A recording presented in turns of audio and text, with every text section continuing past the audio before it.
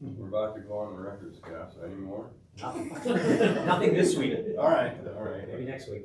Well, we get started. Call the meeting to order. All right. We got Tom Duster is here online with us today. Oh, Here. Scott Holwick. Here. Roger Lang. Here. Renee Davis. Here. Dan Wolford. Here. Ken Houston. Here. Wes Lowry. Here. Kevin Bowden. Here. Hope Bartlett. Here. Chris Huffer. Here. Heather McIntyre is here. John Gage. Here. And Councilmember Martin is not here yet. But Chair, you have a quorum. All right. Thank you. Approval of previous month's minutes. Any questions or concerns on last month's minutes? I did notice that I inadvertently left attached something that was attached to the October minutes. So that attachment of the legislative guiding principles should not have been with the November minutes, so we can take those out. Okay. Anybody else? Is there a motion to approve them? So moved. Second. Second. Okay, all in favor? Signify by saying aye. Aye. Aye.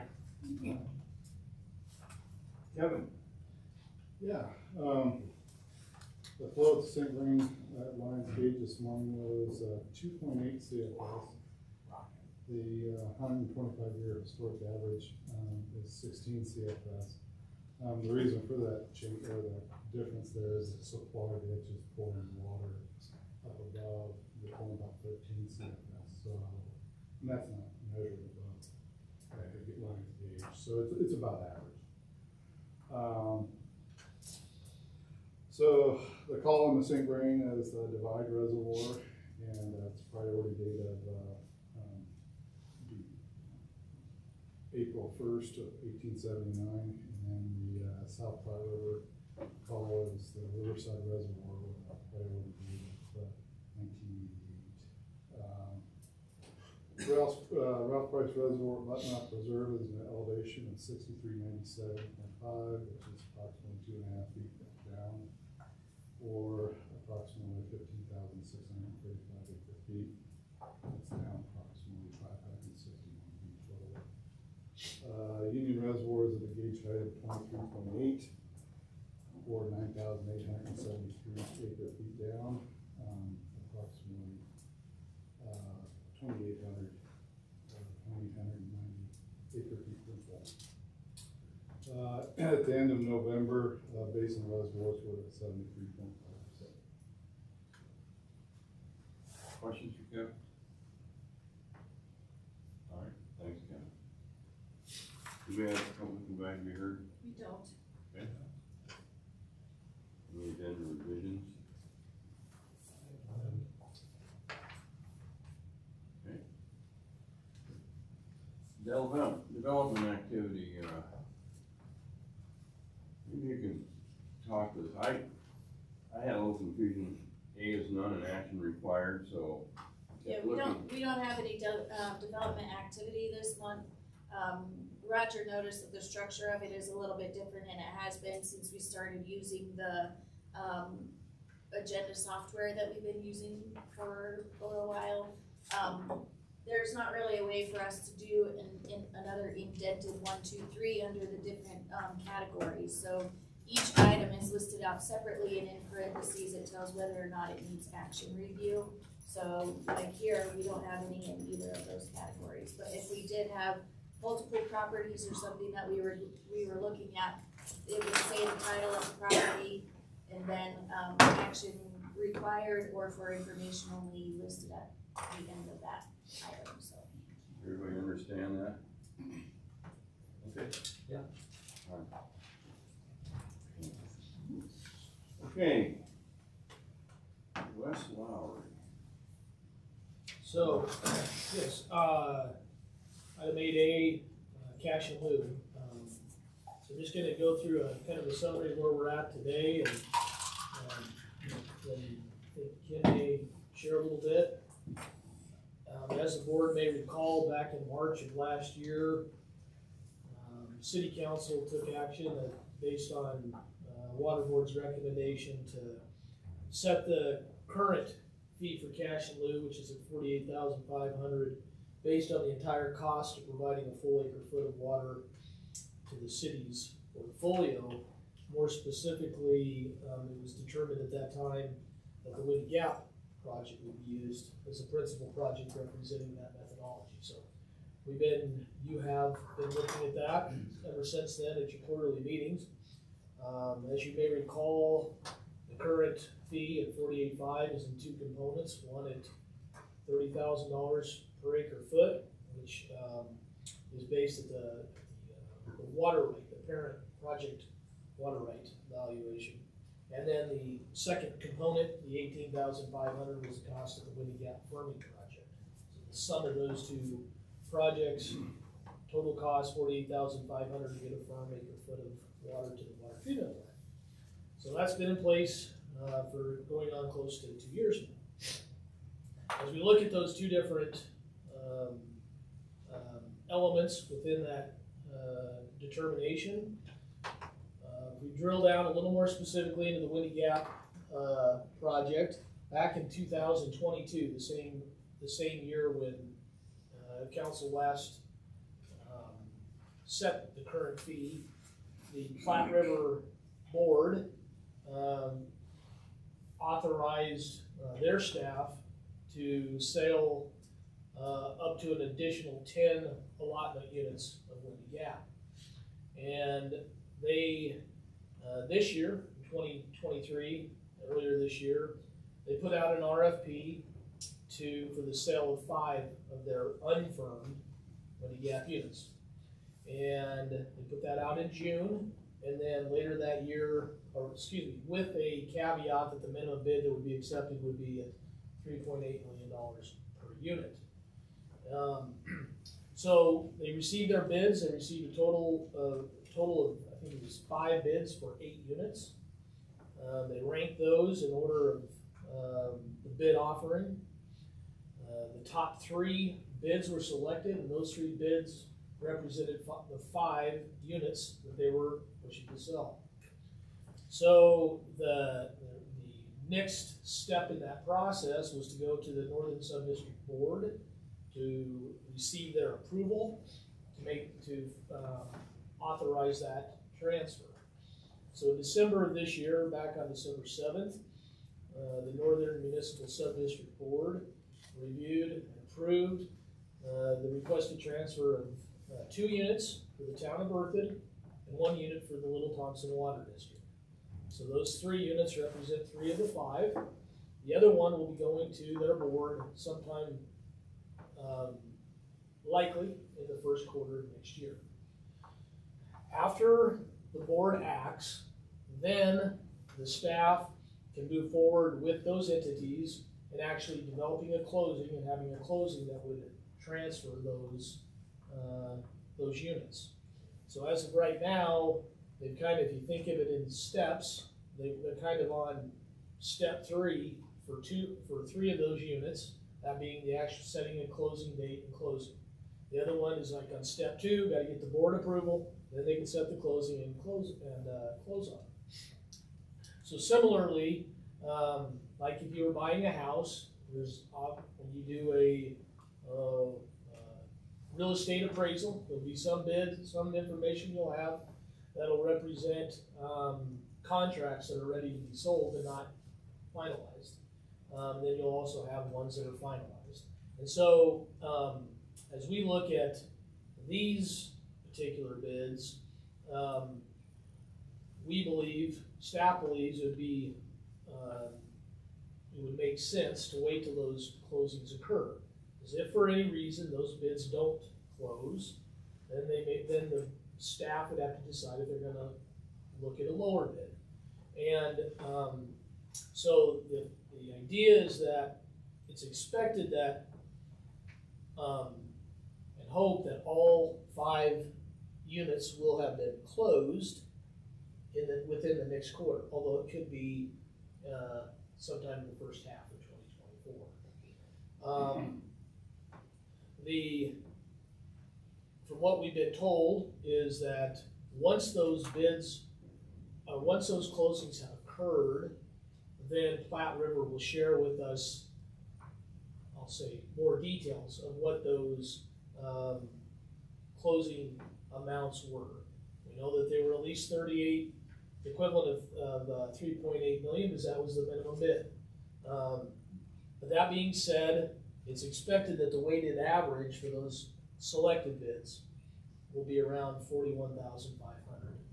So as we jump to the Windy Gap firming project, as we've talked about, there's been settlement costs from a lawsuit that we've had to work through and some other efforts, and those have increased to the amount of approximately $1,000 an acre foot. So that would adjust the current 18,500 to 19,500. So if you take the two new expected costs of 41.5 and 19.5, it's expected the total project cost in order to deliver a firm acre foot unit of Windy Gap water to the system will be approximately $61,000 an acre foot. So that's kind of the numbers behind it. Staff is recommending that any future cash in lieu adjustment, though, be based on actual values attributed to the total projected Windy Gap project cost, and that final closed sales be used as part of that evaluation. So not just speculation, but not what we actually have closed sales. And so we're of the opinion that it probably doesn't maybe make sense to have a recommendation for a change until those happen, but that recommendation is certainly in your purview to make. We're going to continue to monitor what the Northern Board, Municipal Subdistrict Board reviews, and we'll continue to have conversations with Platte River, but it'll be likely your next quarterly review when we have hopefully those closed sales information. Let me say, as far as bringing in Jimmy Hollow, those costs, I mean, those finalized of the cost, finalization of those costs is out, I would think, what, another year or so? About a year and a half, yeah. But now, are you saying, you're not saying you wanna wait till the final before we adjust this? Okay. So what you're referring to is so there's two parts: the parent project water, the water right, the Windy Gap water, and then there's the Chimney Hollow firming project. And so what you're talking about is the Chimney Hollow firming project. Yeah, that's going to take a couple years to complete. There's already money in reserves to help pay for unexpected overage costs. It's possible those could go up.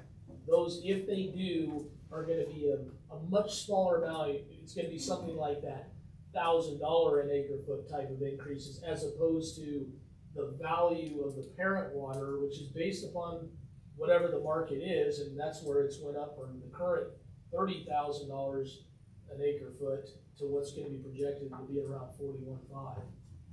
Okay. Yeah. Questions? I was gonna say, I think at the last board meeting, you talked about an outreach program that you guys had already started. I guess, has there been like, anything given to council that would lay this out like you've done here for us in a study session or executive session, just so they're aware of it, as well as developers that are, gonna be hit with another 13 grand per acre foot?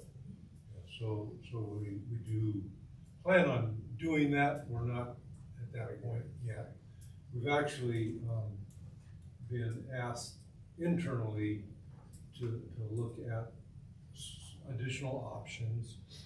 Also, there's a little bit of concern about how cash in lieu will affect affordability in the community, and also looking at what future projects we may use. Now, currently, or at least cash in lieu we've been accumulating for some time now, we used a bulk of that, $4.5 million, when we entered into the contract with the Windy Gap firming project. We used the remainder of the Pine Mountain Dam Fund, $4.5 million cash in lieu. We had a bond that the citizens had approved, and then some money we had already constructed. So we had a consortium of money that we put together paid for that. The biggest item in that, of course, was the bond, so that bond will have to be paid off. So we will use some of this cash in lieu, a good significant part of cash to pay for that bond. Right now, we're being asked to look at different alternatives, and one of the things I wanted to do, if I'll put Councilmember Horton on the spot today, I apologize, but I would kind of like, so we've heard, I've had the opportunity to listen to a lot of staff. We're reaching out where we can, and we're reaching out really heavily to our planning department, because they're the front line working with the development community. We're reaching out to our economic development partners and our economic development part of the city. So we're reaching out to that, and then wanted to work with water board, and then we of course want to work with council. So actually, anything that you could give us, any thoughts on that whole I guess I'll call it the whole affordability, what council's thinking about on that.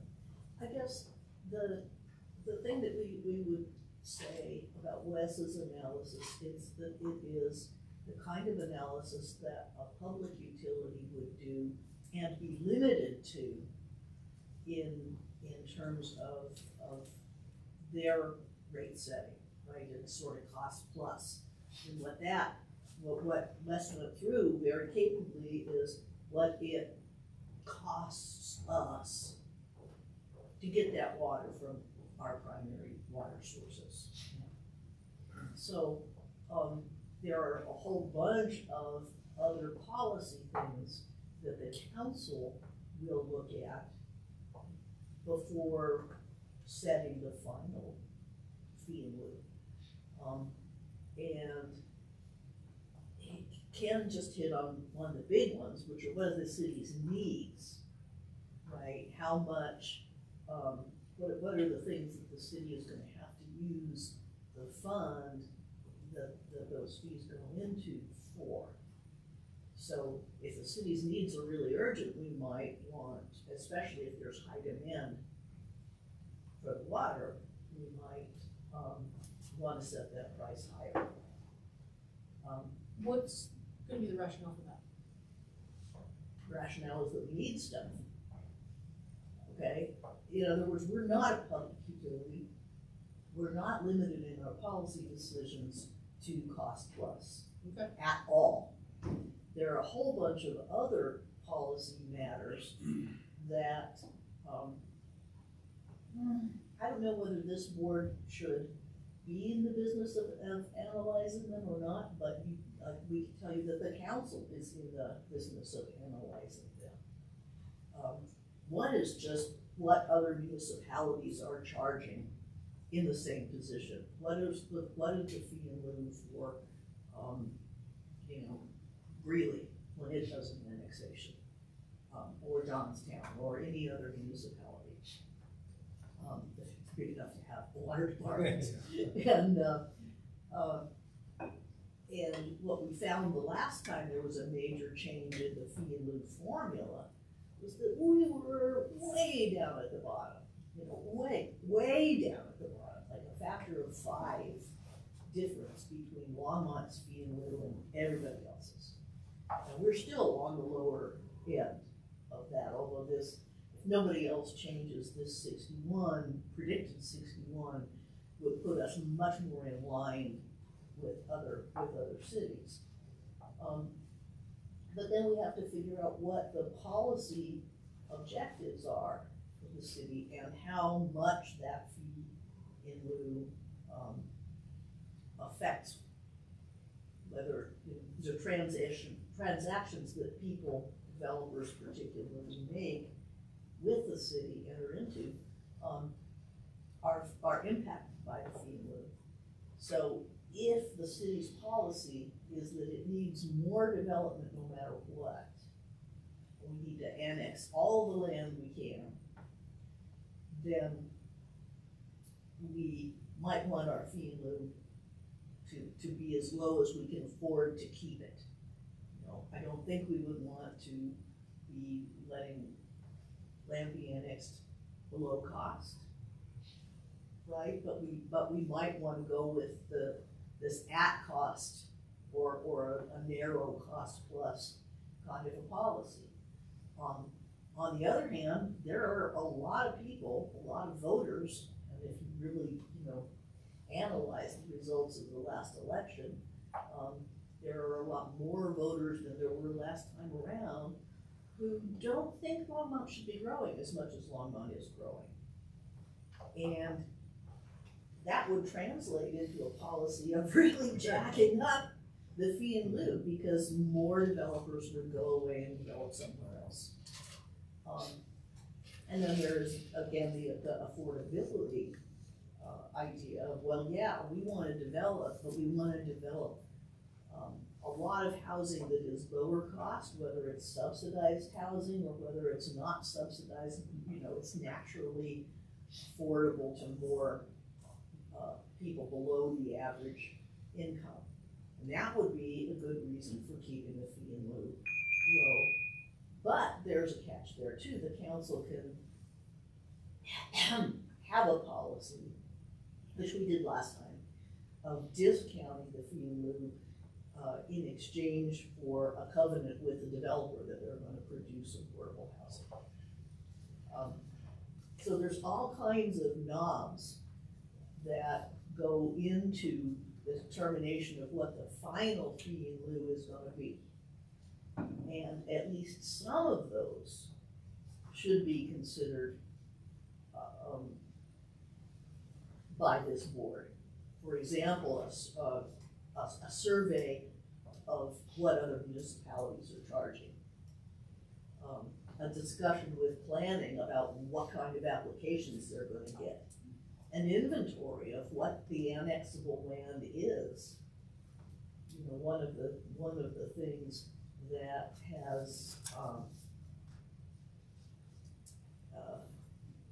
been observed right now is that all of the land that is left in or adjacent to the Longmont planning area is hard to develop land. Right? We're awaiting the outcome of a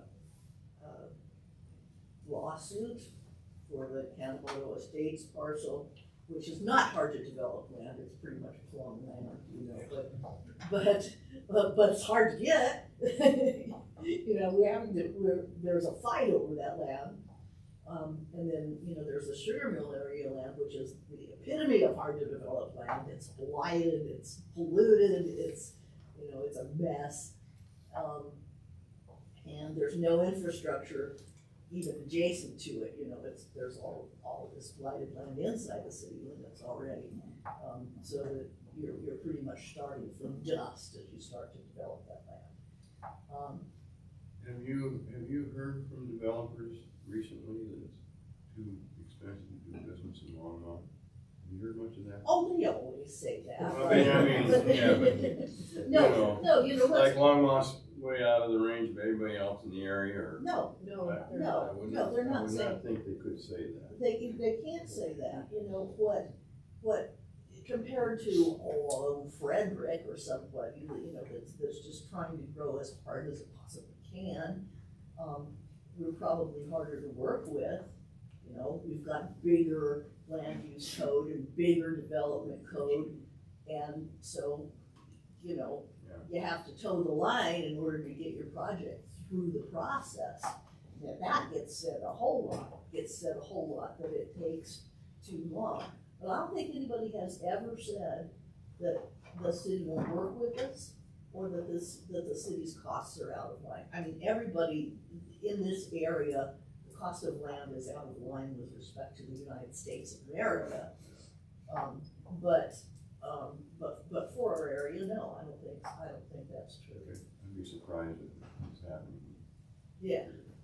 Well, so I heard somebody say the other day that the city ate up too many of the low-income housing tax credits, so that their private low-income housing development is going to have to wait longer to get some. But that seems to me like whining, I mean, everybody is dipping out of the same bucket. There's a lot of ladles and the bucket's not very big. So, I'm not really advocating for a policy because I only speak for myself. You know, I don't think we should leave, my personal opinion is we shouldn't leave money on the table for, commercial developers. But we should make allowances for affordable housing, and we already did that, you know, last time around, the policy now contains a reduced feed-in rate if there's a covenant to build affordable housing. So, I just wanted to talk about all the things that need to be considered, and I think at least all of the factual information needs to be brought forward by the staff and by this board. You know, so we need all of the stuff about what's happening in the surrounding area. You know, it's up to the council to tweak the quantitative analysis, I think, to decide whether we're gonna incentivize affordable housing, whether we're gonna incentivize building in Longmont or not. You know, all those things. But it's not up to the council to go and figure out how much all the other municipalities are charging.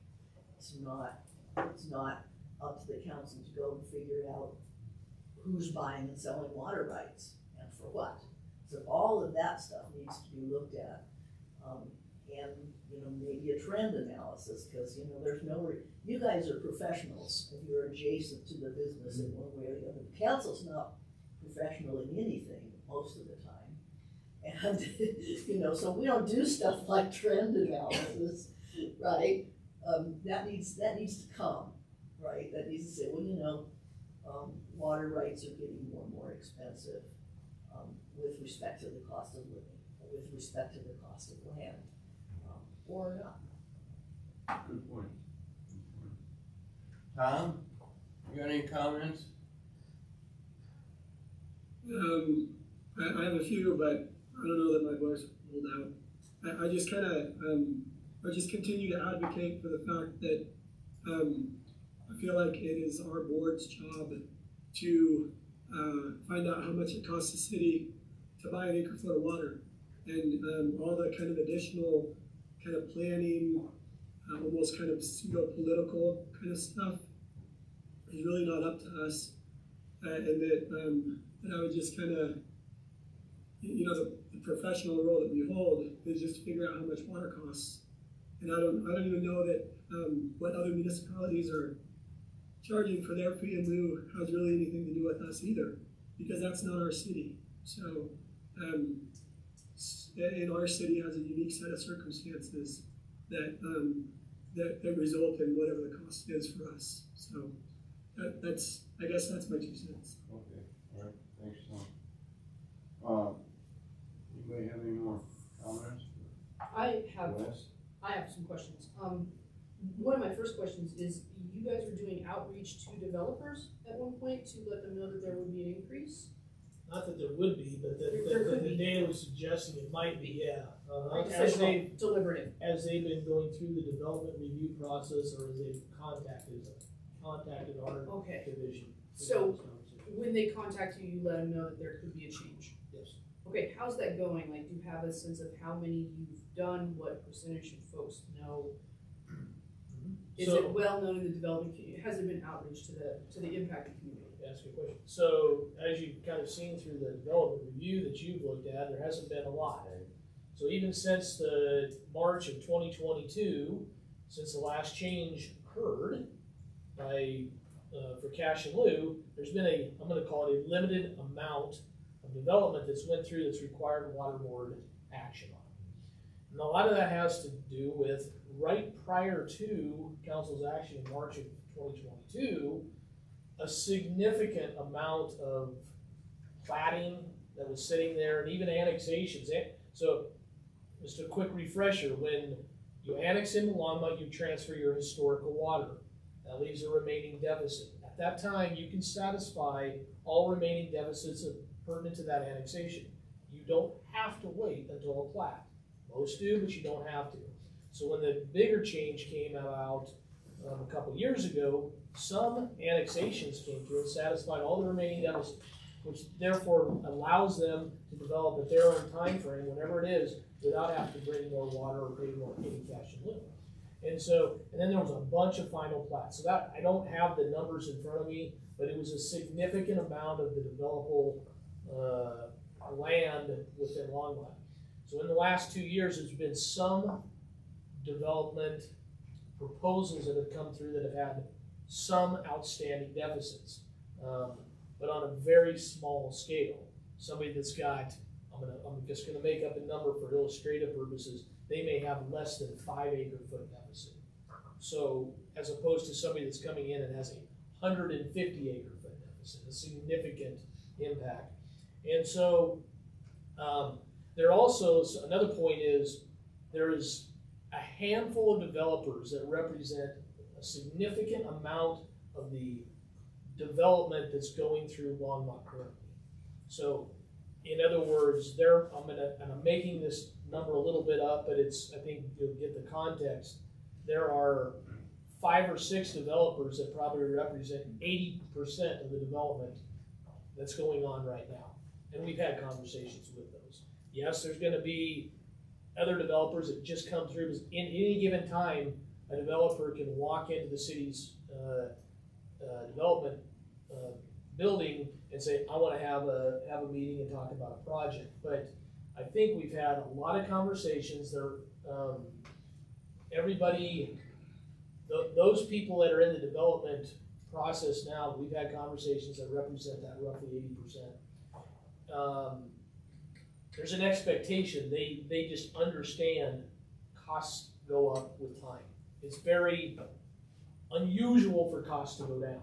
So as they go through there, they're doing their own pro formas, they're like almost expecting it. Not wanting it, but expecting it. And so that's kind of the conversations that we've been having so far. Okay, great, thank you.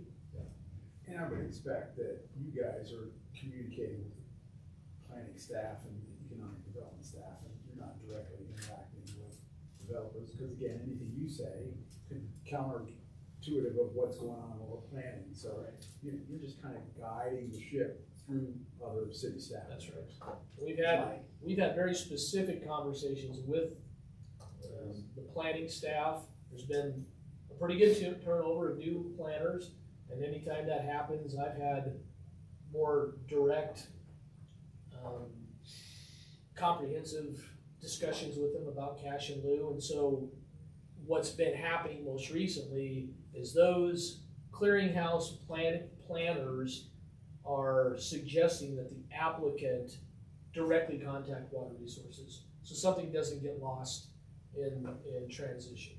So I've had and continue to have a lot of direct one-on-one conversations with the planners or the developers when they come through. So and that process can take a while. So even though you haven't seen development applications in front, doesn't mean there's some in the pipeline. They're just not ready or at a point yet to come before the board for taking action on. But I think we're going to see a few of those in the near future. Yeah, I'd like to maybe draw the distinction that Tom was trying to make a little differently. Because yeah, it is not this board's charter to make policy. That's the council. But the council is not chartered to do sophisticated data analysis. The staff and the advisory boards are supposed to bring that forward. So, you know, as I recall, the last time we did this, we went through this exercise in a big way. We had, you know, an incremental same formula recommendation that came from the staff and the water board. And we had people, public invited to be heard, pounding on the table and saying Longmont is charging a fifth of what all the surrounding cities are charging, why are we leaving this money on the table? And what we had to do as a council was send that question back to the staff. And it'd be great if we didn't have to do that, because that, you know, this is the thing, Roger, to your previous question. Developers hate uncertainty. Because every time there's uncertainty, it equals delay, and it means that they've had to finance, because they have to get their financing lined up in advance. If they can't finance, they can't even do an application, you know? So they just hate uncertainty, and so the faster when we begin this exercise, the shortest time possible from taking up the question until settling the question, the better it is for everybody who does transactions to the city. And therefore, bringing forward, you know, doing the data analysis, because, you know, I can tell you, the council is not gonna be the best people for deciding what all the factors are. You know, they're not, okay, you know, there's one council member that goes to the Windy Gap meeting and eats the donuts and hears about the litigation and stuff. Hey, Brian Bagley thought those donuts were the only reason for going up to Merton. So, you know, but mostly the council doesn't even know, you know, that there are legal issues to be dealt with, let alone that they're gonna impact the cost per acre foot of a firm. Well, I used up all my words already, you know, so the cost of the water per acre foot out of Chimney Hollow is gonna be impacted by those legal fees. So all of that stuff, the questions are that the staff and the board knows how to ask those questions. And at least the data and the potential impact need to be part of the package that comes forward. What the council does with it, yeah, that's policy. Like that's whether the council is still committed to more affordable housing or not. That's whether the council is still committed to reasonable planned growth, or whether the council leans more toward capping growth, as some city councils in other cities on the Front Range have done. You know, that's council policy. But the data analysis that informs the policy-making process is, we're gonna depend on this board one way or the other for that analysis, and it's just a question of how many round trips it takes. Wes, anything else? No. You know, I had one question, and I thought when we first started knowing that this cash and lieu may be adjusted, was there a thought that maybe the water could be able to make a decision sometime in December, or was that an optimistic thought? No. I think that was probably more optimistic on my part. I think I led the board to believe that, and I thought that they were gonna have closed sales by the end of the year, but it's just taken longer than expected. And so, again, that's where our recommendation comes to, it seems to make sense to let that play out so we can know for sure what those sales and therefore today's value of that merit water is. I have no problem with that. It would take longer than we thought. And then on top of that, staff would like to be able to bring back to the board and then eventually to council some of the data points that we're talking about, like other, you know, and we have done that in the past. Sometimes we do, other times we don't. You know, survey. We've got a long-standing survey we've done for 20 years with other cities and what their policies are.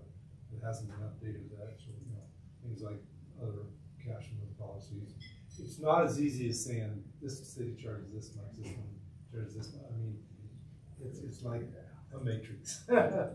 All kinds of, you know, everybody does it different. So But yeah, we can update that.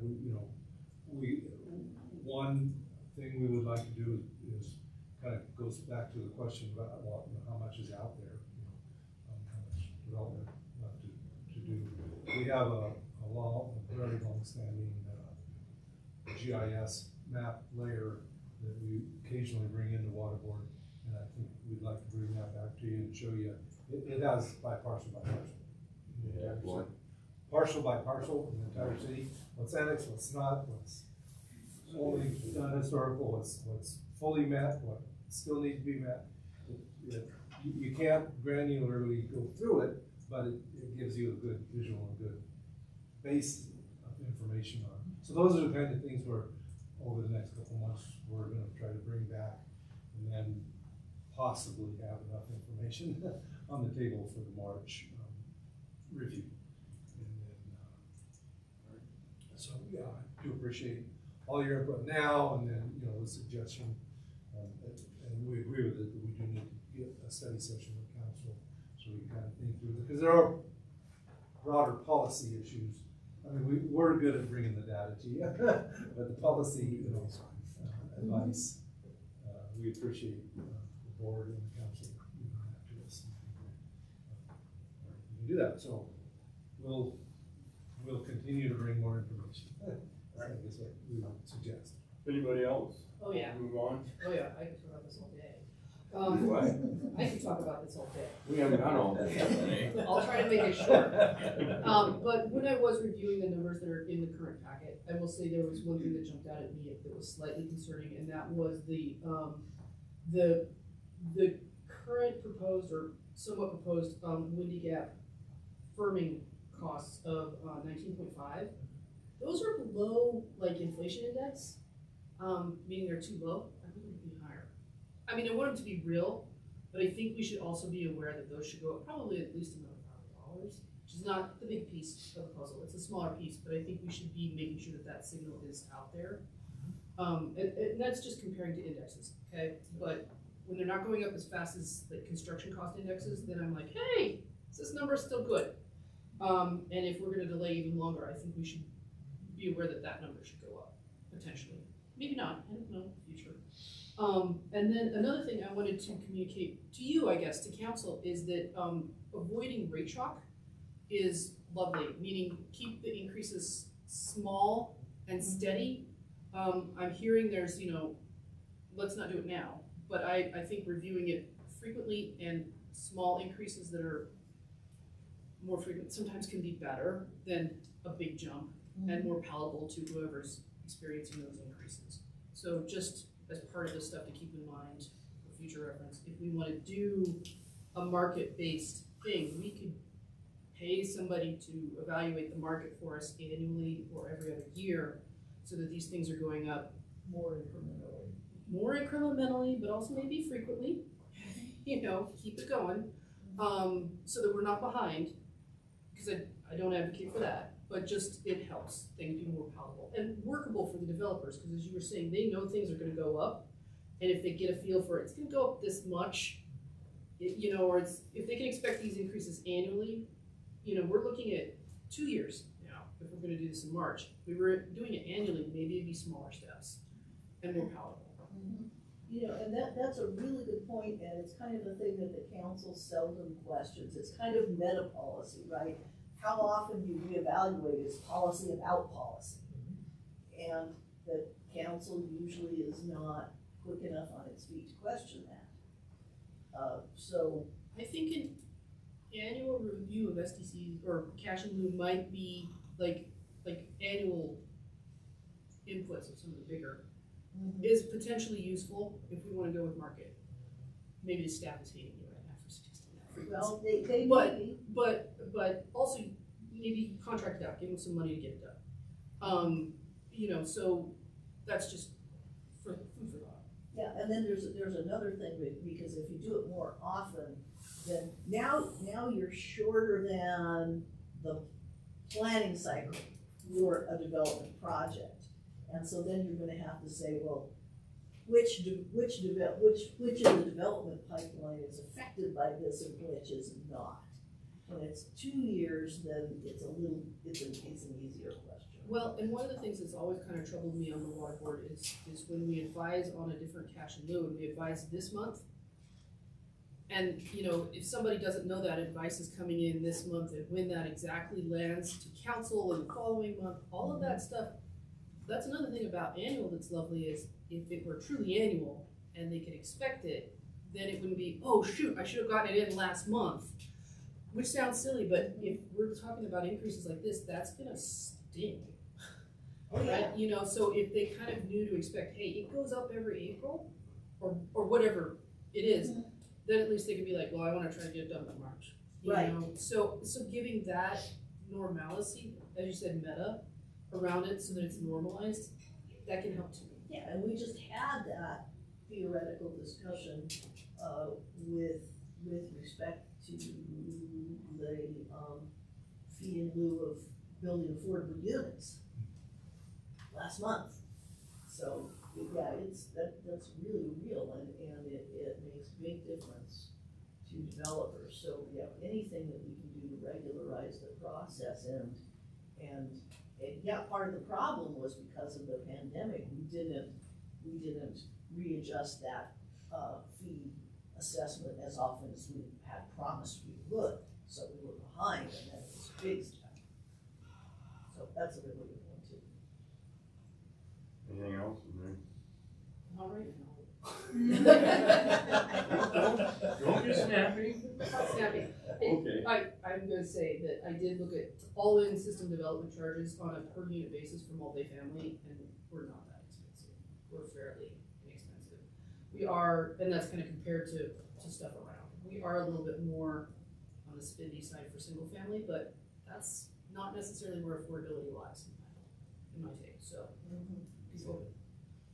Info for council. Yeah. Just one quick question on process, Wes. When a developer deals with his deficit, he's done with it before planning. He's done, right, at that point in time? So it could be 3 years before he does that development. So, and in between that time that he's settled that deficit, cash in lieu is increased by, he doesn't have to then, he's done.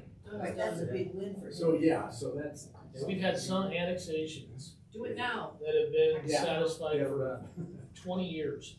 Mhm. There's been no Okay. development, and the cash in lieu has changed 20 times up and down. So that is an advantage of, for a developer.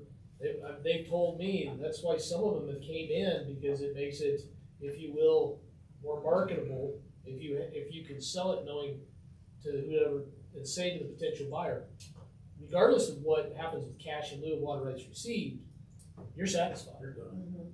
Mhm. Well, separating from point, I don't remember if we saw this last time, I think we did. I'm not aware of the 20 times up and down in cash in lieu. I thought it was fairly static for a really long time, and then we had a pretty big jump. So if there's a historical trend line of what cash in lieu was over time, it'd be interesting to see.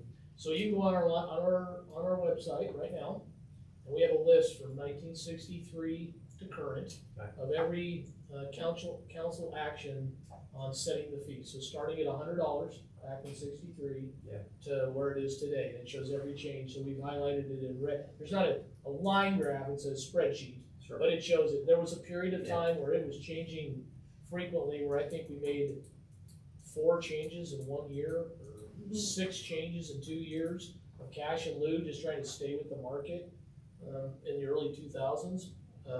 Even in my time, we've done multiple increases per year. So usually it's not been huge, and there's Yeah. percentages listed there, so you can see relatively speaking how big those changes were up or down, 5%, Right, no, I get that. 7%. So yeah, it's on there. I think in the past 10 years, we've done 9 changes. Yeah, So it's about once a year. So not much recently, but right, and because of the format that we've chosen to base our cash in lieu on, it's not as responsive to market changes anyways, that's right. because we're looking at cost inputs which don't really track That's the market. exactly right. So we shouldn't be doing it every quarter, frankly, because we don't have the data to suggest that that's changing on a quarterly basis. It should be more than a little. Since you moved away from using CBT as the barometer, it definitely has changed that Right. frequency. Yep. Okay, Move on. How about the Copeland line? Yeah, thanks. Copeland Lake MOU? Yes, I have before you a proposed memorandum, or really a management agreement between the city of Longmont and the National Park Service, Rocky Mountain National Park. The city of Longmont owns 80 acres up in the Wild Basin area of Rocky Mountain National Park. It's just, as you go in the park off of the state county road, there's an entrance station. You got Copeland Lake.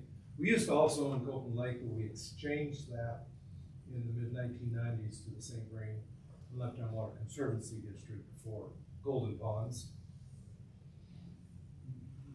That was a good deal for both of us. But we still own 80 acres, which is really the willow car, the main part of the valley, predominated by willows, so we call it willow car. Very, very pristine area. We've owned it since the turn of the last century. I can't remember exactly, around 1910 or so we purchased that property. We filed for a reservoir site. There was a planned reservoir site in the valley at that point. Around 1915, we actually built Copeland Lake, the small lake there, but had plans for about 1,500 acre foot reservoir. That never went forward. Quite honestly, the geologic conditions of the site wouldn't have allowed for it then, and even today, it's all glacial till. You got like 1,000 feet of rock, you'd never be able to seal it. And of course now, being all wetlands, you wouldn't be able to build a reservoir there. So really, the city has not been using it. Owned by the water fund, but hasn't been used by the water fund for water purposes. As such, in the mid-1990s, early 1990s, we entered into an agreement with the National Park Service where they actually manage the property for us. They treat it. It actually got included in Rocky Mountain National, in the boundary, exterior boundary of Rocky Mountain National Park. It's still on the aspect, just within the park boundary. And as such, they can manage it. They manage it for us. The great benefit for us is that we don't have to spend a lot of money to go up and watch the area and do minor maintenance and take care of visitation and that type of thing. So they treat it as if it were part of the park. They basically, this agreement allows them to apply their park regulations to the land, which is really great for us. It preserves it, it keeps it in a better condition. And they have their rangers stationed right there. They have their district ranger's house right there at the entrance. So this really, it saves us a lot of time and money from sending crews up there to do maintenance. It's been working really good for almost 30 years now. So, but it needs to be updated. It'll be a 10-year agreement, so it'll be from 2024 to 2033. It gives 10 years maximum the park can do an agreement of this type. So, staff is recommending to forward a recommendation to council to approve the agreement and move forward with it. So the terms of the agreement basically aren't changing. They really aren't. It was rewritten a little bit, but no, it's everything that you would see today will continue up there. And management. How do we compensate them for the work they're doing for us? Really, for them, it's a couple benefits for the park. One is they use that whole willow car because it's so pristine, such a natural area. They use it for a lot of research, and they're able to actually do some research projects. Their property is just west of ours, and so the research can kind of continue through the valley. Prior to our joint management of the area, we weren't able to get there quite enough, so people started camping. And then it kind of became people would pull in further and further, and to where they were actually camping on the National Park Service lands, So they came to us and said, hey, you know, this activity is impacting ours, so we got rid of overnight camping up there and installed a small day use area. But really for the park, a couple things they want. They want to keep the entrance to Rocky Mountain National Park pristine. It gives them really the corridor for people to get into the park. There's a hiking trail, so a lot of the people, not the visitors, most visitors drive in, but a lot of the people that live in that area actually walking the park on the trail. But really, it's for the park. It's the entrance to one of the major, what I personally consider one of the best areas of the park is the Wild Basin area. So there's no monetary compensation to them? There is not. Their use, able to oversee the land, and they see a lot of value in that property. Yeah, they do. If you read the agreement, it does have, if there's extraordinary maintenance, you know, the Longmont would sit down with them and talk about how to fund that, and we'd more likely fund it, but in terms of really their maintenance is patrolling it. They do have work crew, volunteer work crews that take care of the trail. There really isn't too much cost for them, and of course, one really great thing for them is they actually have their entrance. They're gated. You got to pay the dollars for the public. Right off the county road, the road goes across the Copeland Lake property, St. Vrain Left and Water, the Servicing District property, and our property. So it probably is nice. Otherwise, they'd have to move their well, they wouldn't have to. It's awkward to have your gate not actually at the entrance, you know, the edge of the park property, but it's at the edge of the park, which. So for them, it's a really good deal, and of course they want to keep the pristine nature of that. You know, years and years ago, we actually, 40 years ago, it was leased by a stable who pastured horses up there. Probably was good. This agreement, when was it first put together? First, I think it was 1993 when we first entered, so right at about 20 years ago.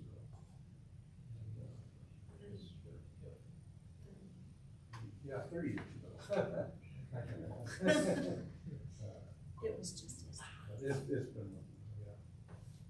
So yeah, we believe it's very, very. Okay, sounds like it works. Scott? Yeah, I was only gonna suggest that in the future, because there is some historical piece in here, as Ken mentioned, in the agenda, we called it a Copeland Lake MOU. We should probably not call it a Copeland Lake MOU, since there is a Copeland Lake MOU that the Conservancy District has with the Park Service for that particular parcel, just for confusion's sake. So it's really just a willow car. Should be Copeland Willow Car. Correct. Yeah. You're right. Other than that, I would make the motion to authorize the city to enter this agreement, or support a recommendation of the city council to authorize the city to enter the agreement in substantial form presented to the water board as presented to us. Second? I'll second that with comments that, you know, it makes sense for one entity to do the ecosystem management, rather than two different entities that certainly at times have different priorities. The other thing that I'll mention to the board too is, you know, after the flood, the restoration of Button Rock, the city did a wide number of cuttings of those willows from this property in order to do the restoration of the Button Rock. And that's a really good point, Dan. I probably should have mentioned the about 35 acres that we exchanged the district, right, to our acres. The district also has an MOU with the Park Service, so the park would be managing not only the park but both our property and their property. So that is a good point. In relatively the same manner, the agreements are not that dissimilar. I agree with your suggestion. The only reason I would know exactly where this is because it's Copeland Lake. What do I get? You know, I have no idea wherever it is, but no, it's a good it's point. a geographic point. It's just that there are Yeah. two separate agreements with two separate. You're right. So, just for keeping the minutes. Okay, we have a motion made and a second. All in favor? Aye. Aye. All right, unanimous, passed. Thanks, Ken. Okay, John, you're up next. Yeah, great. Well, I don't have to take a whole lot of time here and detract from the water resources side of the conversation, but it's great. I think Wes initially asked that I introduce myself, so I know some of you just from working with some of you, Dan, and presenting at some of the council meetings. But I'm an engineering and operations administrator with the city. I think one of the things that Wes was hoping I could cover is just some of the reorganization across our water and waste services department. So, Chris, I don't know how much context you provided as to kind of how our department has been reorganized. We haven't given a lot of context. So historically, I feel like Public Works was really headed by Dale Redemaker, right? And so a lot of decisions and work went through Dale, one person, and as we've kind of reformed into this water and waste services department, some of the vision was to create some kind of management and supervisory, I'll call it resiliency within the group, right? So Bob Allen currently is the department director. Chris is the assistant director. Myself, I'm one of the administrators, and we have one other administrator, Joe Mahalski. And so among the four of us, we kind of oversee and support all of the department functions. And really that's primarily our waste services group, which is waste collection, recycle, compost. We have our obviously water resources division, our engineering section, which handles our capital improvement program. We have our treatment operations, distribution and collection, that's utilities, and then environmental services. So there's really 6 core functions within the department. And then, really two of those divisions are andied up between myself, Chris, and Joe Mahalski. So I think what Wes was hoping I could do is just maybe say who I am as one of the administrators and what function I help support in the utilities. So I primarily support our environmental services part of the department, and our utilities, which is our water distribution and sewer collection. And so without going into a ton of detail, on the high level of what does environmental services do for the city, others have maybe heard environmental services in the past, and it was a more expanded role within the city in terms of what we would cover. It's kind of been dialed back a little bit in terms of its scope, and it's primarily associated with our water and waste services division now. So what does that mean? Our baseline of environmental services is to cover Safe Drinking Water Act and Clean Water Act compliance. Those are our 2 big core regulatory needs for the city. And each of those is associated with water and wastewater. So we cover those. And then another component that environmental services provide for the city is really just technical resource to all of the other divisions within water and waste. And so what does that mean? What does technical resource mean? Just some practical applications. If there's a challenge at the drinking water treatment plant, let's say there's a change in water quality, or we have an algae bloom.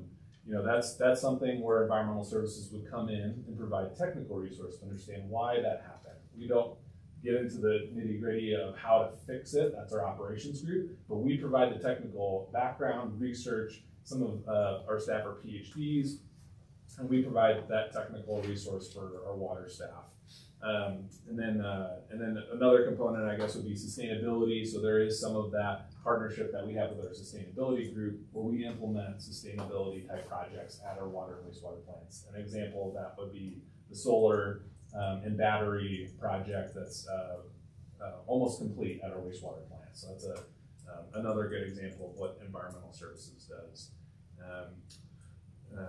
Let's see, on the utilities side, that's our water distribution and wastewater collection. So you can think of that as pipelines. So that's another area that I support. And so what are the big needs in those areas? And in terms of water distribution, I think everybody here has probably seen news of water breaks that have happened And I think that that's around the city. Somebody mentioned a service line. It's not the city. That's service lines are residents. That was a master. That was the main.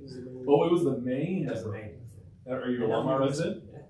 Right across from There you go. And it's a very good illustration of one of the biggest challenges for our utilities operations groups. And so aging infrastructure, I think, is going to be something that gets brought up quite a bit with council over the next year, especially as we start doing rate studies to understand where are the costs within the utility, what are our biggest challenges. That is going to be the primary hurdle for our water distribution group. Is we have tons of cast iron pipe in the city. And not every city has a lot of cast iron pipe, but cast iron pipe primarily was installed in like 60s to 80s. And so that infrastructure, probably doing it in the back of your head, right?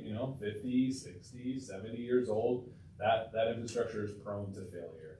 And so we have a water rehabilitation capital improvement program that our engineering group manages to replace that infrastructure, but is it being replaced at the frequency that we need? That's an assessment we're doing as part of our rate study that will, council will see probably in the next year here.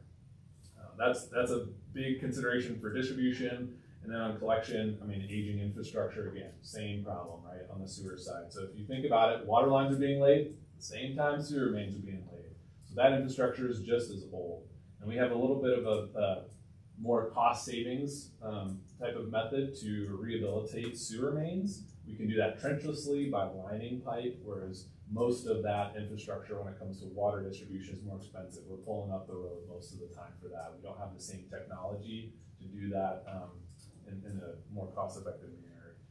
But rehabilitation of our collection system falls within a big part of that work. And then you all have been talking a lot about development, right? And the impacts of development, cash and lieu. And so the collection system was designed at a time when Longmont may have been planned differently, more commercial, more single family. And as we continue to add density, which we're talking about for cash and lieu financing, that's a consideration for collection system capacity. And we continue to analyze the system through flow monitoring to understand, did we design the system for the amount of development that we're incurring in the city? And that coordination, again, is with planning quite a bit. Is to say, okay, where is the development happening, and is our infrastructure adequate to densify? So just another area of utilities that I help support, but we have plenty of engineers and good field staff who are also tackling that quite a bit. And Chris, I don't know if there's anything else you want to add. No, I just wanted to point out to you as well, John gave a great overview of what we've been doing and how we've reorganized. One of the things that happened when we split out from Public Works and Natural Resources, obviously the Parks piece is separate from our group now, but we work with them. And the storm drainage piece also got pulled out and went to Public Works. So Public Works streets and storm drainage. But because of the way that we worked in the past and the way we're set up now, we have a lot of overlap. We are, as Joe presented last week, there's a lot of CFP projects that are within the raw water system that we're trying to look at the system holistically and not say, well, we're just doing water line replacement, so we're not just doing sewer, we're not just doing storm, it's all working together and we're looking at it all holistically. Just want to point that out. Yeah, so each of us and maybe that kind of leadership team support each other and have different experiences that add a lot of value. So even though I support our distribution and collection teams, Chris has had a lot of experience with development. And so how does that work, right? What's the application to say, how do we support each other? Well, one of the big challenges for utilities is development when contractors want to bore new lines for fiber, for whatever underground utility they want. And they potentially strike our underground assets. Well, we work really hard not to have that. Yes, exactly. We don't want that to happen. And so Chris has been helping us, I think, work on the development side, being our advocate there to say, how do we better protect our underground assets so that contractors have some boundaries and safeguards in place that don't hit our the city's assets. And so he's been a really great resource to help on that. Do you core drill at all to locate existing, is that a mandatory thing before? Yes, there is state legislature that, anytime that, the city has a contract with either a contractor or a designer, they're required to pothole one, hire a pothole truck to turn our streets into Swiss cheese to locate everything. Valuable. So we work on both sides of that. Yeah. To make sure that we are locating everything as best we can before they. The other thing I said, how do you interface with the water treatment plant? I mean, is there any tie or? Yeah, great question. So water and waste is cradle to grave water, right? So we have water resources. There's no grave. There's no grave, right? It all goes downstream. So cradle to mature water. But yeah, so it goes. So environmental services, right, as I was saying, can support technically our treatment operations staff, but within water and waste department is our water resources, water treatment, water distribution, sewer collection, wastewater treatment. So everything, all the way through the system of water life cycle is within water and waste department. And so our operations group is led by Jim Halsky, and then we have supervisors and treatment operations managers who are overseeing those individual operations. Great. Any questions? I'm Go last. ahead. I know I'm Raise last. your hand. I didn't. Jump in there. Down the Primrose Path, how close is that solar plus battery project? Because it's been hanging fire for a long time. Oh, And how yeah. many megawatts? Or what fraction of a megawatt? It's fraction of megawatt for sure. Yeah, Yeah. It's smaller, and it has been the batteries installed, it's on site, and so is the solar. They're working on the integration of the two now to understand how those are working together in terms of storage capacity, offsetting peak demand. So it's definitely not a project that we're touting as a megawatt type project, but what it is a really good demonstration project that LPC has even offered some funding assistance to get better monitoring approaches on. So when we talk about distributed energy resources, the DERs, this is what we're learning, right? It's how can we be offsetting peak demand? So our wastewater treatment plant has a very high peak demand that's associated with one of our aeration processes. And so as much as we can time the discharge of the battery into our electrical system at the same time that we're using this high demand aeration process, we can start reducing the grid load. And that is what we're learning as part of that process, but it's definitely not a offsetting the whole wastewater plant. No, I wasn't. Yeah. No. It's a kilowatt, and I don't know off the top of my head the actual size of the battery. Some number of kilowatts. Correct. Yeah. You have something, Dan? I was just asking, John, are you coordinating all the federal permits for like wetland mitigation and stream restoration and all that fun kind of stuff? Are you the go-to guy? Chris and I both look at each other for that one. I am not specifically the go-to guy. Environmental services historically, maybe you're speaking from experience. When Cal Youngberg was leading the environmental services group, he I think coordinated a lot of that work. As Chris was alluding to with these different departmental changes, environmental services is working to coordinate with our stormwater group specifically to keep that kind of technical resource in house. And so folks can come to environmental services for assistance, but I wouldn't say environmental services is the lead now. Like everybody has to go. Project managers will. They're my first call. Yeah, exactly. But we do have different staff in different areas now that we contact them with, like you said, expertise in house to. There's an article in the paper. Did we treat less water this year than previous? I think Chris was quoted in that one. Ken was kind enough to allow me to be quoted. He'll do that. So last year we've had in 100 years, right? So we don't need to treat water when it's wet. Yeah. Yes, yeah. It's We already did there. treat, it was about 2,000 acre feet less this year than the average. Any other questions? Thank you. Yeah, thank you all Very for letting me informative. come I and know, it's like, it's share. gonna make my programs look really good. That's perfect. Well, you're next. So. Alrighty. So I'm presenting to you all the Growing Water Smart Impact Report from 2023. This is different from the water conservation programs as a whole. This is just the Growing Water Smart program. So as a reminder, the Growing Water Smart program is a program that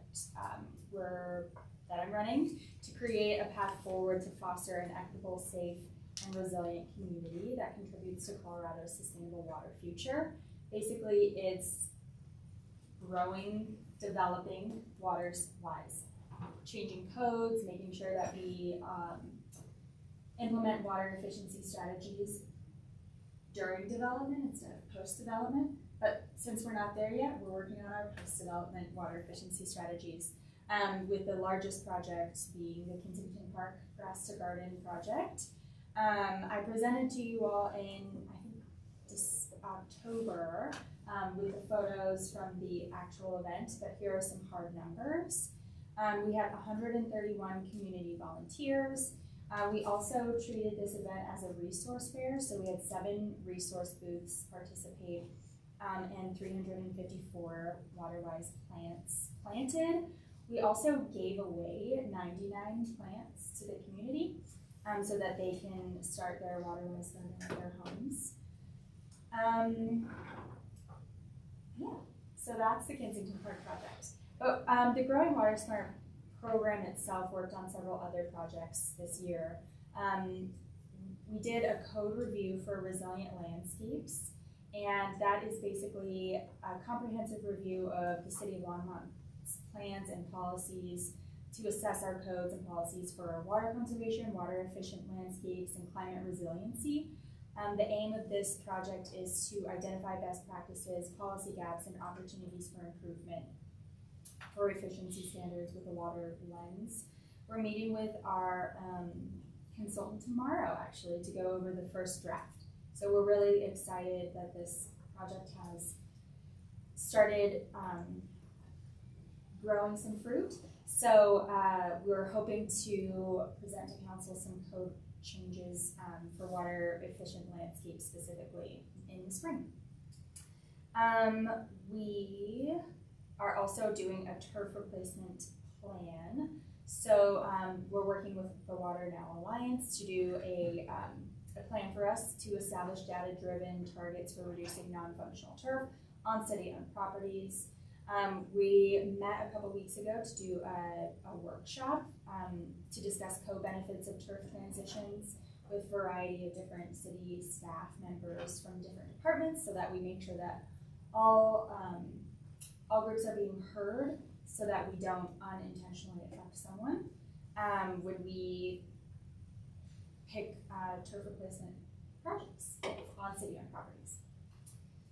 We also are doing the leak notifications. So this ties back to a Water Smart grant that Francie received several years ago for our AMR water meter infrastructure.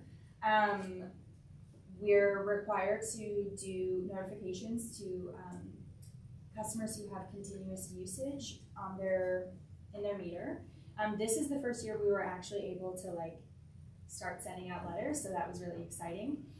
We sent out about 400 letters, and our call team made 200 calls, our customer service team, so really thankful for them. And we found 3 City of Longmont leaks that were found and resolved, and just from those City of Longmont leaks, we saved 1.3 million gallons. So that was really exciting. And then last but not least, we did our water loss audit, which is the N36 from the AWWA. Thanks to John's team for all of their help. We couldn't have done it without them. There's no direct water savings realized from this report, but it's really crucial in understanding our system losses and kind of where we stand with that. So we'll look forward to continuing that report and making sure that we keep our ducks in line. It's going to help you guys identify your CIP projects, hopefully. and then just a funding summary. So the city, for just our Growing Water Smart program, we set aside $15,000. We got a $25,000 state grant from the CWCB for the turf replacement project. And then in between other grants for our Water Now Alliance project, the code audit, and the water efficiency plan is that $80,000 additional dollars for Growing Water Smart projects. And then in 2024, looking forward for Growing Water Smart projects, we're going to be doing a more in-depth city leak procedure with the ops team, so making sure that we get our city leaks taken care of more efficiently, more timely. The code updates, which we're really excited about, and then a couple more turf replacement projects on city-owned properties. The 1.5 million gallons, is that a 2023 number? 2023. You know what the number was for 2022? We didn't have any Growing Water Smart projects happening in 2022. So this was from January to now is 1.5 million gallons saved just for Growing Water Smart projects. How many gallons did you save, Marcia? For me was my, well, I don't know, I got a new smart roof, and the roofers squashed all my new, native perennials, throwing stuff down off the roof, so I used a little extra water nursing them back. But. That's a common experience. Yeah. Just curious. Anybody have questions? So the code review is very exciting. Yeah. That has, I think, potential, and I love the idea of trying to get stuff done right rather than retrofit. That's smart. So I guess my question is there any way Waterboard can support and help with code review? Like if you want to do a presentation to us, we could give a sample of approval if we do approve, that sort of thing. Yeah, absolutely. I think that would be really helpful. Once we get our second, I'm actually not the project manager for this. Our environmental and sustainability planner is managing the code review for the zoning landscapes project. So he'll come and present to you. Okay, that'd be great. Once our plan moving forward is to meet with the consultant tomorrow, give her our first round of edits.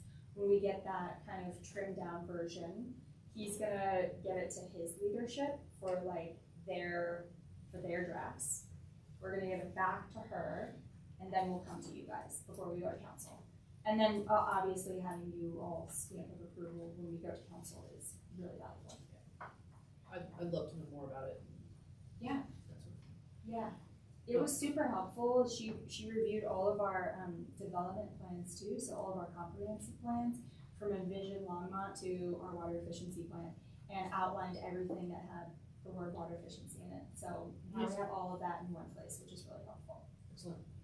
And then water loss is also really huge. Yeah, that's one of my favorites.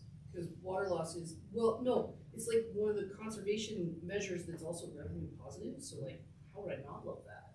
Right? That's like two favorite things, conservation and revenue. And so having both happen together is not that common. So yeah, I'm excited about that too. Is there any way we can see results of that? You said it's done. Can you send them out maybe if that's cool with everyone? Yeah, absolutely. Cool. Do you guys track water loss on a monthly basis? Is that something that's reported internally in the ops group? We have System loss does? Yeah, we have flow meters located around the city, which are primarily used for larger leak identifications. In instances where we have main breaks, and those are measurable pressure losses within the system that we see pretty quickly. But in terms of water loss accounting on a routine basis, we use those larger flow meters throughout the city to do some accounting.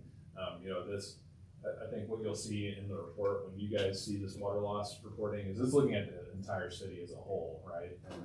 And so there could be large leaks that are caught by those big flow meters in our transmission zones, but might not catch all of the little leaks around the city.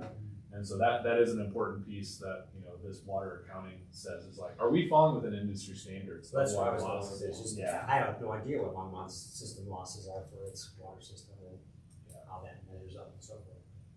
And, That's your point.